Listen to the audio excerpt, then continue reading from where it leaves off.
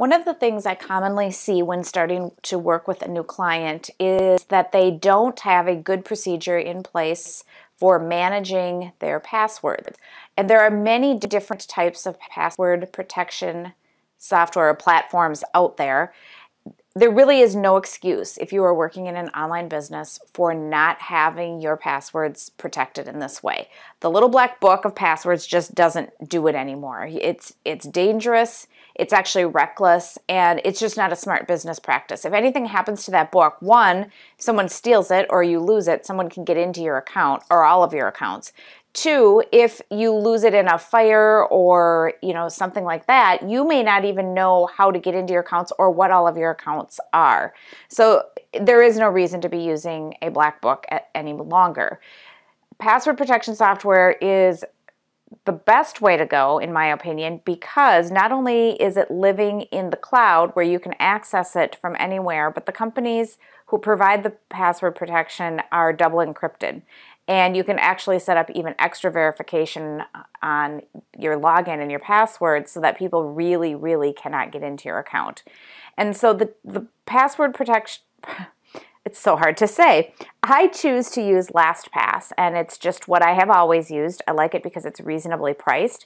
I can easily manage my passwords, but I can also share them as needed with other people on my team, and I can even do that blindly if I don't want them to see what the password is, but I want them to be able to log in.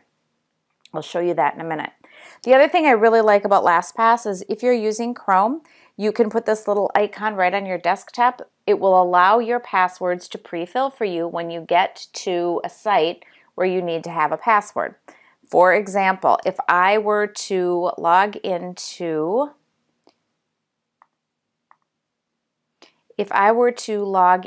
Upwork, you can see that all I have to do is go to the Upwork site and it will pre-fill my name and my password, but no one can see what the password actually is.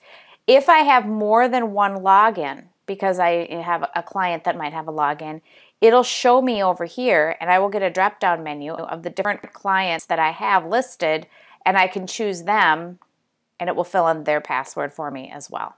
Okay, so I really like that option in Chrome, this little plugin. From this plugin, I can also log out. My computer is set to log out automatically if I'm not using it for more than a certain amount of time, so that if someone were to walk up to my computer, they would not have access to all of my passwords. I can also log out manually here if I decided that, if I was traveling or something like that and I didn't want my passwords that open, or if I'm working in a coffee shop, I always log out of LastPass. You just can never be too careful. Also with the plugin, you can go directly into your LastPass vault, and you can go to the different places on your LastPass account that you might need access to right from this plugin. If you go into the vault, don't worry, I'm not going to let you see anything you shouldn't. You will see here that I have all of the different sites listed. Now, if we go down here to the bottom, these are my personal sites. We'll look at just this one here. The top one is Stitcher. If I hover over that, you'll see that I can launch right from here, and it would go ahead and log me in. Of course, that particular one seems to not be where. There we go. It would log me in. All I would have to do is go down here and copy the username and password. Some sites will fill it for you automatically, some won't. It depends on the encryption that that particular site has. But it's very, very quick and easy to do that. Now back in the vault, you can also see that over here, I can choose to edit my entry. I can choose to share the password with someone else, or I can get rid of the entry. I can delete it. So this is Stitcher. I'm going to go in and show you the edit screen. This is the URL. It puts this in the box so that when you go to that URL, it knows to pull this information that is down here. And in this particular case, I generated the password, but I can put Stitcher in here. It doesn't have to be, this is not the URL, it's the proper name. And then it puts in my username and it saves my password. If I wanted to see my password, I just click on this little eyeball. If I want to generate a new password, you can do that right here, and you can organize your folders right over there. There's also some advanced settings down here. If you want to always have to re-enter your password, you can do that. You can do an auto login, or you can disable autofill. And then down here is the little person icon again that you can click on to share with somebody. You type their email address in here. They must also have LastPass, and then it will share the password with them.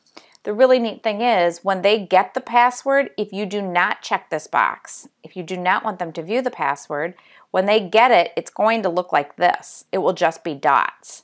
They can't see it, but LastPass knows what it is, so LastPass will pre-fill it for you when you get to that URL. So I hope that makes sense. That is why I prefer to use LastPass. I think that there are others, like I said, there's 1Password, there's KeePass, there's a couple of different varieties out there, but this is the one that I use, and I think it's a really smart and easy way to protect yourself.